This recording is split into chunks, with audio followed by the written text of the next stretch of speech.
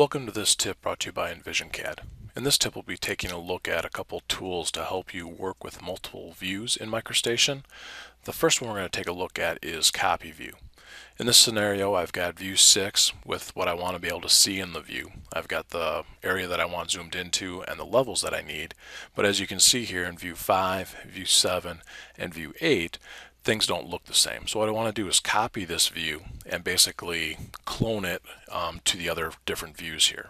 So the key to a copy of view is just that, copy view, asking me for the source view. So I'm going to select view 6, and then it's going to ask me for the destination view. So I'm just going to left click in view 5, view 7, and view 8. So now I've got a perfect copy of the area that I'm zoomed into and what levels are turned on and off and the rotation of the view in all 4 views. The other one we're going to show you is Align View.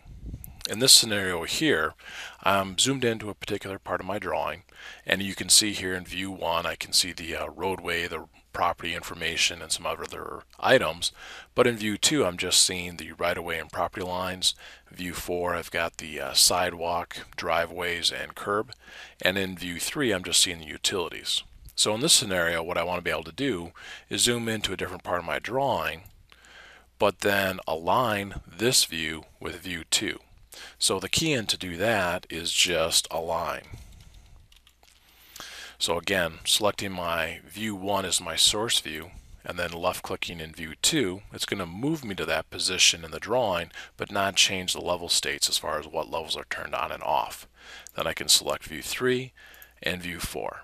So there's 2 commands there, copy view and align view. The copy view command is available in the toolbar for each view, so you can get that there. Otherwise, the keyin command for align is the other one that I used.